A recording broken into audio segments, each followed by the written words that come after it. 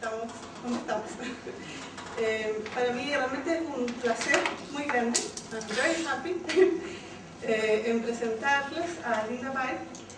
Ella es bióloga, estudió en la Universidad de Sussex, voy a ver mis apuntes. Trabajó en la Universidad de Warren, puede ser que se diga así, y actualmente está trabajando en la Universidad de Chester. Senior Lecturer en el Centro de Study for Women and Gender en la Universidad de Warren.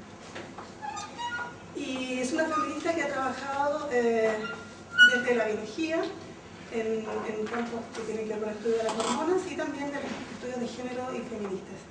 Y hoy día nos va a presentar un poco de su trabajo y bueno, nada más que agradecerle la presencia y convidarlos a escucharla. Please stop me if I am speaking too fast, because I have to speak in English, or if there is something you don't understand.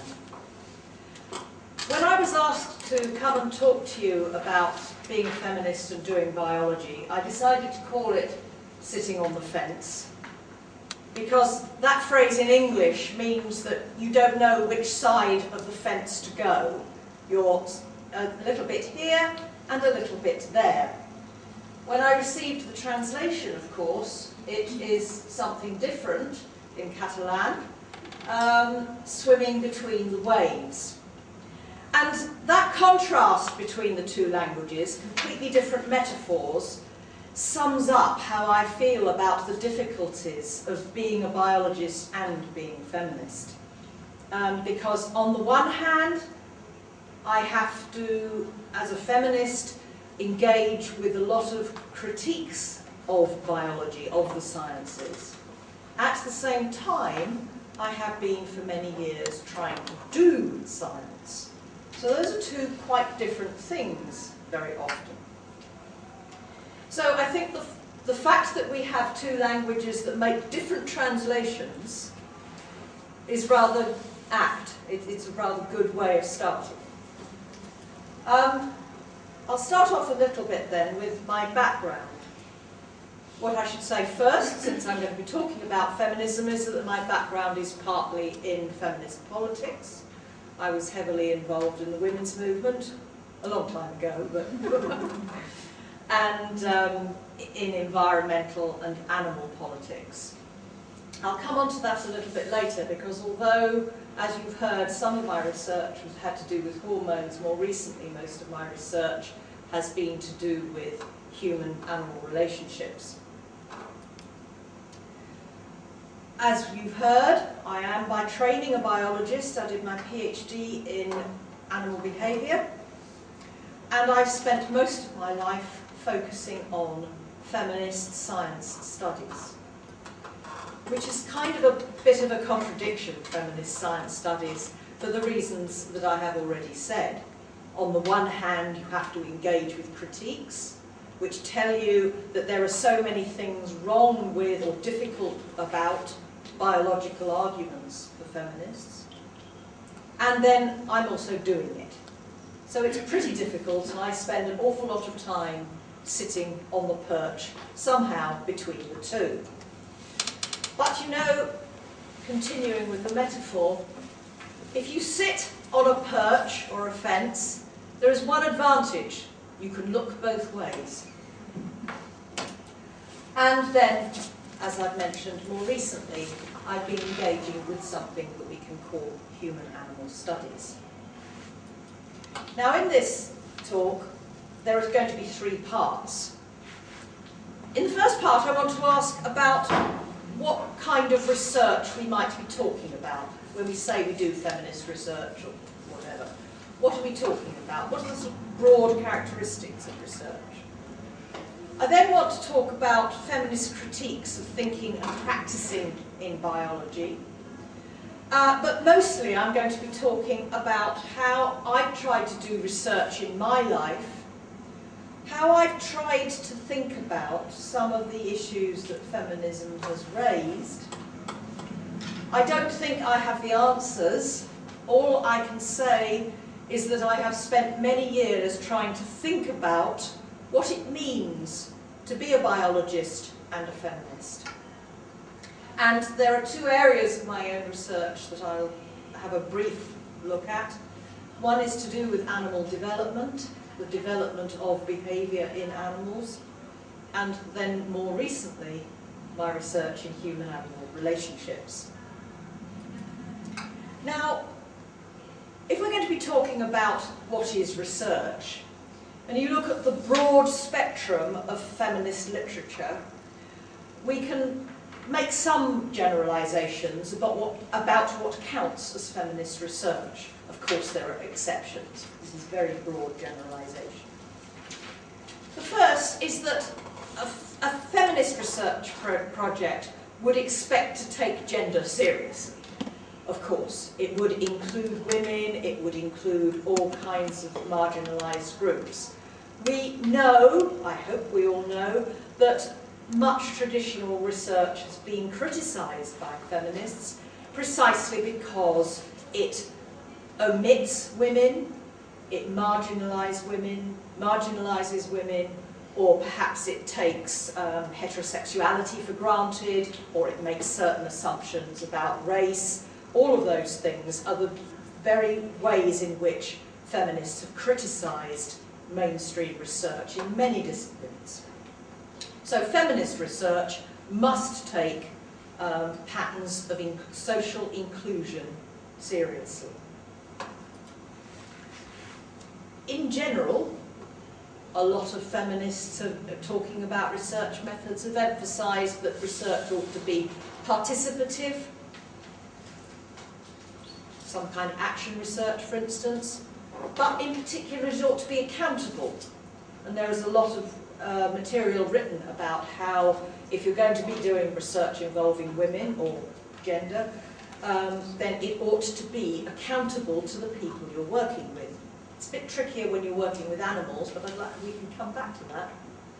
But of course, in all of these debates, feminist commentators have always said the trouble with trying to do accountable research is that the researcher always has power. You, as the researcher, decide that you will publish. You may talk to the people you have interviewed, but you decide you're going to get it published. You will get the PhD.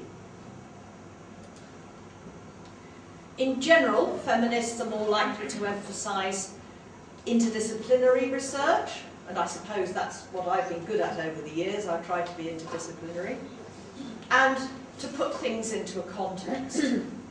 Feminist research tends not to just focus down onto one little thing. It's very difficult. There's a whole literature on what counts as feminist research. So this is a very brief summary. And as several people, but notably Donna Haraway, has noted, the knowledge should be situated. That is, feminist research should pay attention to the position of the person who does the knowing. So I come to research as being white, middle class, English, a lesbian, you know, all of those things. And on the whole, feminist research has tended to favour qualitative, data-led projects. Not always, but usually, often. It's quite a contrast when you come to research in the natural sciences. And here I have to start by talking about feminist critiques of science. Generally, the feminist critiques have pointed out that much of the practice of science, the natural sciences, have been exclusionary. On the whole, there has been a problem about the numbers of women in the sciences, and in some of the physical sciences that's still true. Perhaps not in biology anymore, but there is still a problem. Feminist critics have underlined the difficulties of the emphasis in the way that scientists are trained on objectivity. We may think that it's important to be objective, but what that does is to position the person who's doing the science as outside what is being known. Objectivity is about standing outside, and that is problematic. But that's part of the feminist critique. And here you have to think in particular of the work of the American philosopher of science, Sandra Harding, who's written a great deal about objectivity and the problems for feminist critiques. In relation to biology particularly, one of the strongest sets of criticisms from feminists has been that the knowledge gained in biology is too often reductionistic. That is, it becomes so fashionable to be pursuing ever smaller bits of DNA in the search for something, in the search for causes. It's very mechanistic and it tends to ignore context. Now we can come back to that, but that's part of the mainstream feminist criticism. Related to that, not all of biology, but certainly some, when it becomes popularized in the newspapers, can be deterministic. And that has for many decades been a plank of feminist critiques of biology, that feminists quite understandably and rightly disagree with the notion that, oh, I don't know, for example, women have the genes to make us good at ironing. If you saw how often I pick up an iron and iron my clothes, then you'd realise what a joke that was. But those claims get made. That was from a book that was published not that long ago, that there's something about women's biology that makes them good at ironing. When you get claims like that, of course feminists don't like it, and we have lots of things to say about it. That's the popularised version of biology, but of course, when biology as a whole is putting so much emphasis on searching for genes for this and genes for that, then in a way it isn't surprising that the popular version becomes so deterministic. And of course, science as a whole is largely quantitative and hypothesis-driven. So that's quite a contrast to what I've just said about what feminists emphasise in feminist research. So, if you're a feminist and a biologist, it's a significant challenge to try to find ways of doing research in biology that are perhaps less reductionist, you can try, that pay attention to context, and are accountable. Now I can perhaps talk a little bit about the first two. The question of accountability when you are, as I have been all my life, dealing with animals is a lot more difficult. And it might be something we could discuss. I have written about it, but that's probably not a thing I want to focus on now. So the main question then of what I'm addressing is can we bring feminist ideas into doing biological research, or is it an impossible dilemma? Am I, in other words, a feminist who happens to do research in biology, a feminist critic of science, I can do both of those, maybe, or am I doing feminist science? Some years ago, yes, quite a few years ago, we used to write about the possibility of doing feminist science. I'm not sure that I knew then what feminist science was. I'm not sure I know now, but it's still something I would like to ask. Can we do feminist science, or is it simply that I'm a feminist who happens to do biology? Now, there has been some impact of feminist ideas and practices on practices in biology. The historian of science, Lynda Birke, has written quite extensively on this and looked at the ways in which, from the late 60s through to today, feminism has had some impact on some scientific disciplines. First of all, changing numbers. We can certainly say that in a number of areas of science, there are now far more women than there were 30 years ago.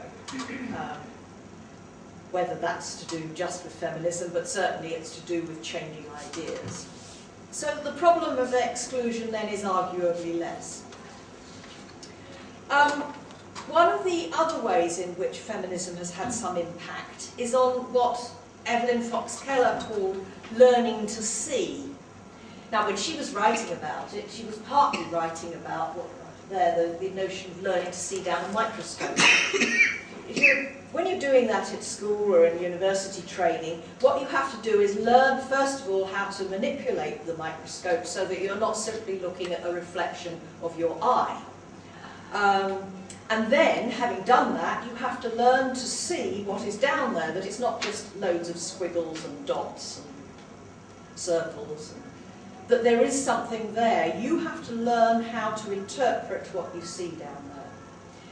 And I'm using it here as a kind of metaphor because what we can say has been an impact of feminism is that there is now more recognition of gender bias. There are more people, women and men, throughout the sciences who can recognise that some ideas are produced in ways that are biased.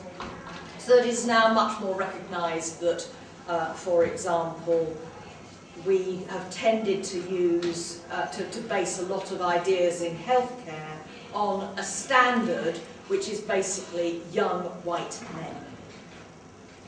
And that is problematic if that is a standard in healthcare for the entire population. And finally, there's been some impact, arguably, on changing hypotheses. In other words, there are now more ways in which gender is brought into the doing of science. Let me just give you a couple of examples. One, which Lynda writes about, is primatology. And of course Donna Haraway has also written a lot about this. In primatology, over the last 5 decades or so, 6 decades, there has been something of a paradigm shift. In the 1940s, Haraway wrote about this a great deal in Primate Visions. You could find most primatologists, mostly men, were at that point tending to see in groups of primates lots of examples of male dominance, which of course they saw it, they then projected it onto human behaviour. With the impact of feminism, in part, more and more women, more and more feminists in particular, have entered primatology, and the ways in which hypotheses are generated has shifted. People are far more likely to see females and what females are doing as the centre of the group, and certainly to ask important questions about them. Another area, which is perhaps less clear-cut, is a much more recent one, in this decade, has been the rise of something called gender-specific medicine. Now this began because of this issue about the standard in healthcare, which has been based on young white males, and recognition that that was problematic, that therefore what constituted women's health needs were getting missed out. I don't think that any of us would disagree with that. I think that, of course, that's important. But then we've got this new journal and a new field, gender-specific medicine, which I'm less happy about because we are now seeing the generation of enormous numbers of scientific research papers which are looking for very small sex differences or gender differences in some very tiny bit of biochemistry, an enzyme or a protein. And they're increasingly focusing on difference and gender difference, no other social differences. So gender difference is becoming more consolidated through that. So I have worries about that one. Okay, now I want to turn then to how thinking about doing feminist research has impacted in my own life. I'm going to very briefly mention some education projects I was involved in. The research I did in hormones, and trying to think about less reductionist methods, and finally aiming for interdisciplinarity, and particularly in my more recent work on humans and other animals. It's easy to talk about interdisciplinarity, and I did my early training at the University of Sussex, which has always prided itself on being interdisciplinary. But how easy is it to be interdisciplinary? You don't get research grants very easily for interdisciplinary projects. Okay, now remember back to what I said about what counts as feminist research. Well, one of the things that I can say I've done in my life, and I'm pleased that I did it, I'm glad that I did that, it was a good project, was an education project working with local disadvantaged women in the area of the University of Warwick. That was the city of Coventry. And we ran a Women into Science project, which was trying to encourage women to, who've been completely excluded from science very early on in their lives, to find ways of thinking about it and taking it up and finding that it could be fun. We did some research projects that were heavily integrated with this, in particular because a lot of the women we were working with were from local Islamic communities, so we did some research which looked at the ways in which their ideas around Islam interacted with how they thought about gender and science. I'm quite happy to do that. As far as we made it as participative as we could. It was as accountable as we could make it. We kept feeding the information back to those communities. And we worked very hard at evaluating the prior knowledge that everybody had, which is of course quite different from the way science is conventionally taught. The women that we were working with constantly said the science that they learnt at school was very different from the stuff that they knew, which was common sense. And the common sense they knew, they felt, was not being valued. I was quite happy with that. I'm happy to call that a feminist research project. But then, slightly earlier in my life, I was doing work on sex hormones. And this is where I'm less clear about whether I think this counts as feminist research. These were the animals. We were interested at the time in the effects on animal behaviour of a hormone belonging to the group called the progestins. That is, those hormones that are similar to, they include the one hormone called progesterone in English. We were particularly interested in a hormone called medroxyprogesterone, which was then and still is used as a contraceptive in women. So one of the interests then came from a background involved with women's health. That bit I'm okay about. That's a feminist concern. I'm not sure how much it's a feminist concern when you start doing the laboratory studies with the animals. But still, we were interested then in the effects of progestins. You can look at how, if you give animals progestins, what happens to gender development. I'll pause here for a minute. In English, sex and gender has, in feminist literature, long been separated. Gender means that which is in the culture, it's something therefore which you learn, and sex we referred to back in the 70s as the biological. That's what you can't, you know, I was born female, I suppose, I've got 2 X chromosomes, I think. And so that's, I then learnt to become feminine or not so feminine or whatever. I learnt what it means to be female in Western culture.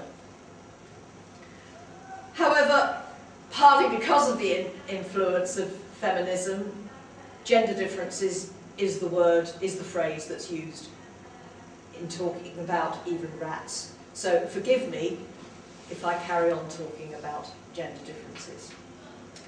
Okay, so that's what we were interested in, hormones and gender differences in animals.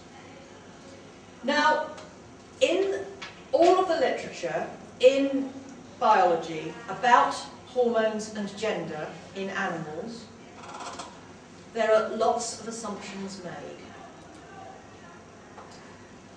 When you talk about these differences, you're making a statement about differences in populations, which are then projected backwards onto individuals. Right? So, I talked earlier about gender-specific medicine. On average, women might be more or less likely than men, on average, to have a particular amount of a particular protein.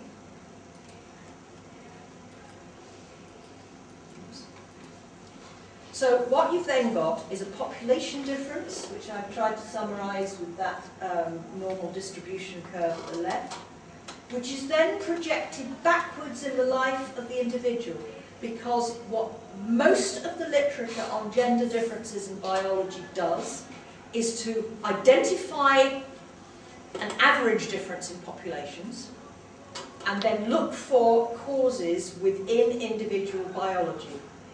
So that's going from a population statement to a statement about individual biologies. They also do the same with respect to differences about sexual orientation. So you've got that backward projecting along with assumptions being made about the direction of causality. So a very big most of the literature on gender differences and biology will be writing about genes or hormones, reductionist, genes or hormones which cause behaviour. So the challenge then, for me who's trying to think I don't want to be all that reductionist, I can see that hormones are involved somehow, but there are other things. The challenge is to think about gender, sex, as being produced by many interacting things, not only one, even in laboratory animals. Clearly, I'm not going to come round and say that I think my femaleness or my lesbianness is all down to a particular hormone or other. I'm a feminist, I'm not going to make those statements. I think it's much more complicated, there are lots of things. But actually I think there are lots of things involved in all other organisms too. So what then would it mean if I was involved in this area of research to ask feminist questions?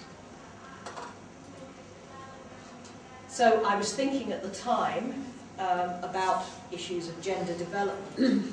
What would I need to understand? I would need to understand first about the context in which the biological processes are happening. That is, hormones do not happen just inside cells. They are much more contextualized. There is much more going on. Now, most biologists know this. There are problems when what biologists say and report in scientific research papers become news in the media. So even though most biologists will say, well, yes, I know it's not like that, they have still written about hormones causing behaviour. And we also need to understand how our knowledge about hormones, for example, is developed. Where does that knowledge come from? So, looking at the area that I was working on, how do differences between the baby animals emerge? Now, if you were talking about people, you might say, well, yes, I might acknowledge that, for example, having two X chromosomes is involved in my becoming a woman.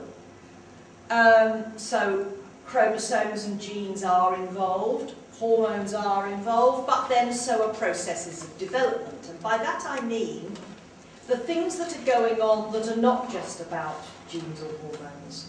So when, for example, in virtually all of the vertebrates, you're developing from something like that looks a bit like a stick, and you develop this limb, virtually all vertebrates have the same limb structure, except the very basic fish. It goes 1 bone, 2 bones, 5, 5, 5. That's called the pentadactyl limb. But what happens in early development is that there are some sort of electromagnetic fields, maybe chemical fields, chemical gradients, that maybe the genes set things up, but then things are changed as the limb develops. So one thing leads to another, which creates the conditions for the next thing to happen. So one thing going on to another. That can't easily be reduced to genes or hormones. So if we're talking about how gender develops, then it's not just genes and hormones, it's a whole set of complex processes of biological development. And of course, as a feminist, we would say, yes, well, it's also about how the parents behave. And it's the whole social material world in which we grow up, from television to early school years, the whole culture in which you grow up, and of course political power. So becoming female or male, becoming gendered, involves far more than the double helix. It does involve these two things, which I want to emphasise here for a moment, even for lab animals. Let me explain. In the work that we were doing, us and some other labs, we found that, yes, if you start changing the hormonal environment of a baby rat, then you also change how its mother behaves towards it.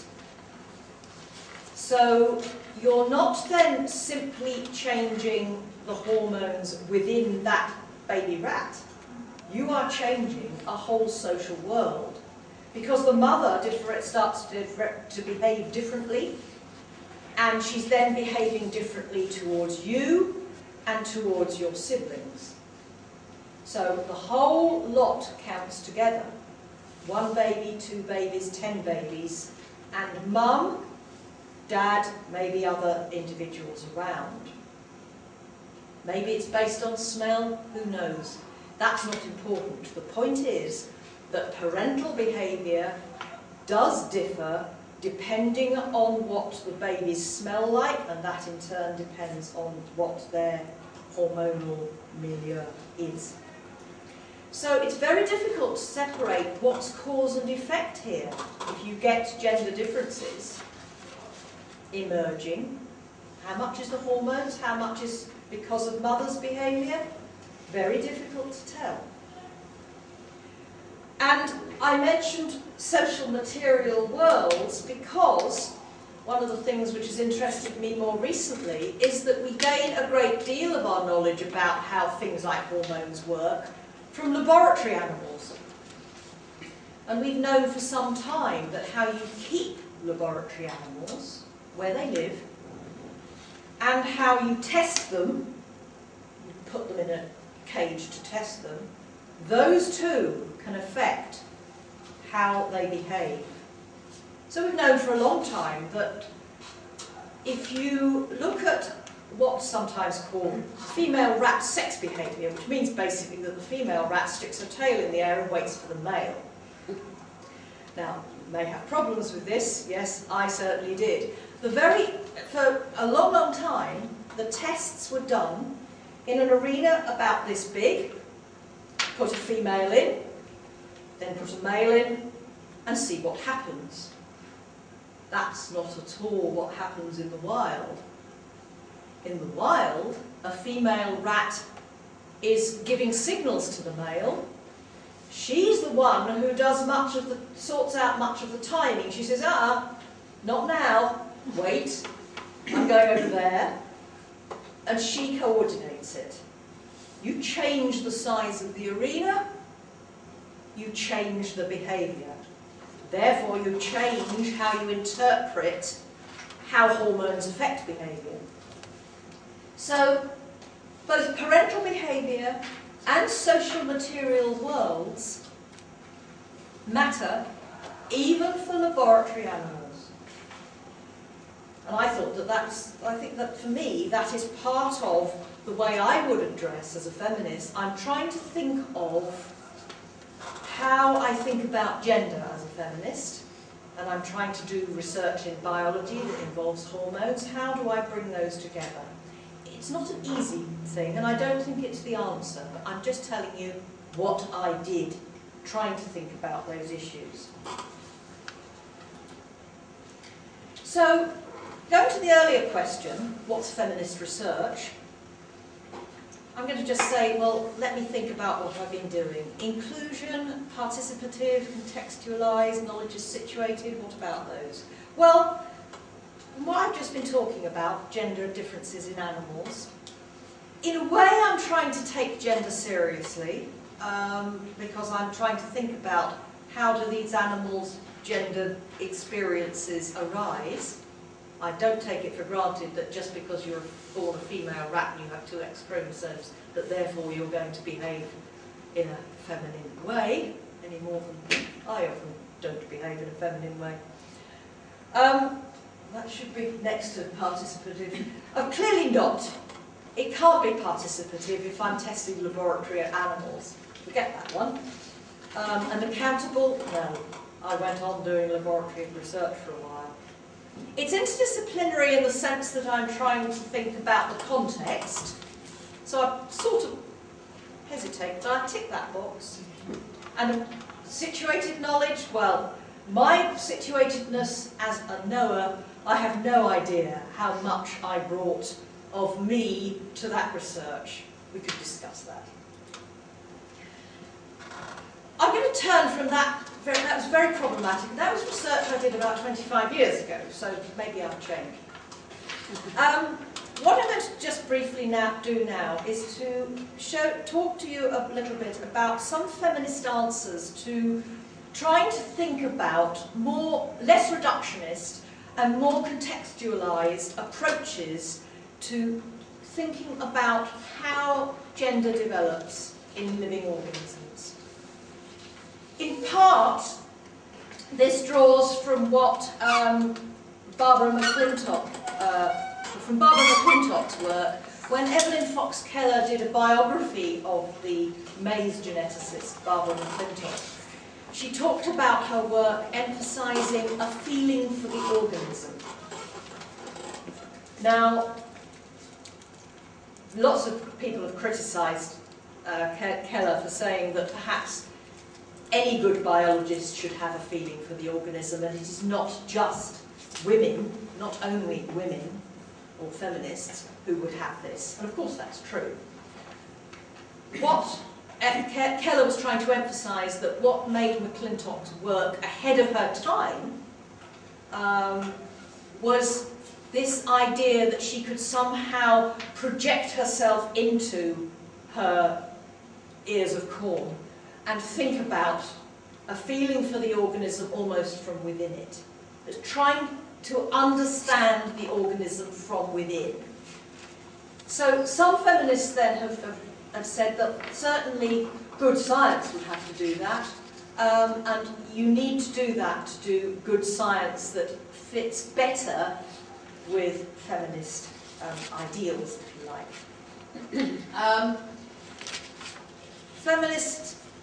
Feminist critics have also talked about the need to emphasise whole organisms. We're not very keen on very reductionist science because it does tend to lead into biological determinism, and that is almost always problematic for feminist thinking. So I've mentioned already this idea of fields of action, which is somehow more than just the actions of genes, about the way that the limb develops, for instance. And so that is more consistent with thinking along feminist lines, thinking about whole organisms and their contexts. The feminist biologist Anne Fausto Sterling has written a lot about something that's used in psychology particularly, called developmental systems theory. Again, it's trying to think in terms of whole systems of which genes and hormones are maybe part, but they're whole systems which can include social, cultural contexts. And finally, Fausto Sterling, amongst others, has written about dynamic ideas in development, particularly epigenetics. Epigenetics is the idea that you can actually get some changes over time which can be inherited, but which are not inherited through genes. So this, for example, is the idea that an organism can actually acquire a trait, and somehow this gets passed on. Now, for a long time, those of us who were brought up to think Darwin was next to God, the idea that characteristics could be acquired and passed on was no, cannot happen. But it does seem to be the case that there are some things which can be passed on in such a way.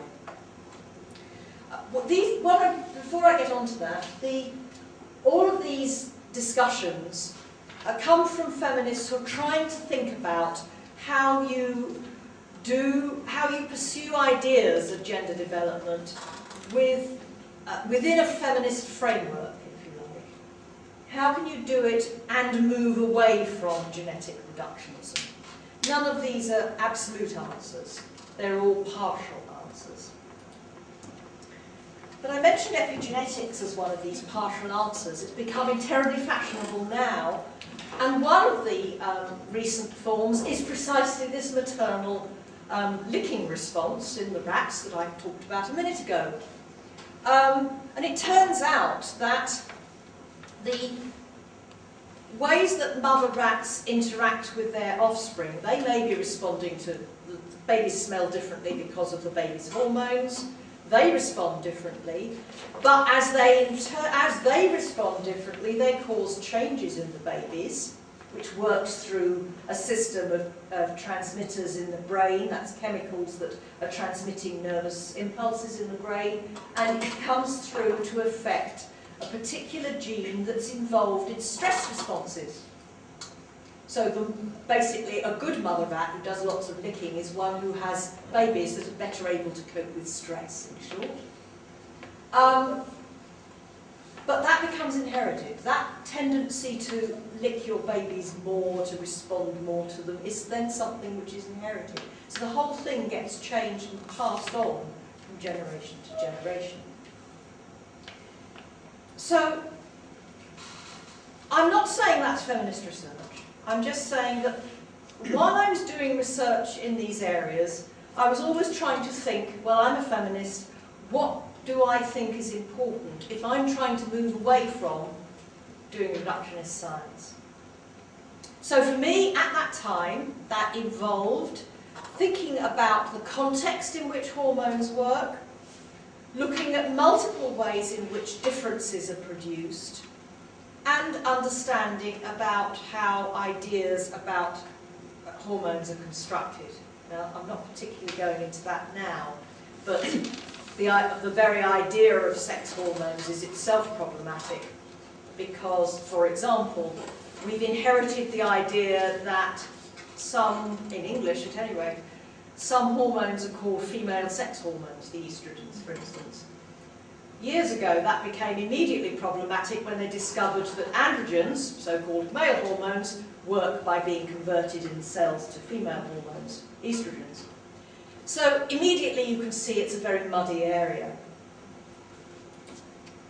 So what I've been trying to get at is, I'm not, like I said, I'm not trying to set claim. I'm not doing feminist research. I'm trying to think about how I, as a feminist, was trying to think about doing biology at the time. I was trying to move away from reductionist interpretations, trying to treat the organism as contextualised and having agency. But what were the limitations? Well, clearly, I can't, in any of that, think about my own situatedness very easily. That's much more difficult. It's clearly not participative. Lab rats don't get much choice in the matter. And, of course, however much we might talk about context and say, well, there's all these interesting ideas out there, like developmental systems theory, they don't really challenge the dominant model, which remains genetic determinism. That's the stuff that gets in the newspapers. So I kind of think that I'm still sitting on this fence and trying to draw any lines between doing biology and doing feminist research is a bit of a muddy, messy line, as you can see. So I wanted the last part to talk about much more recent work, which is doing research on humans and animals.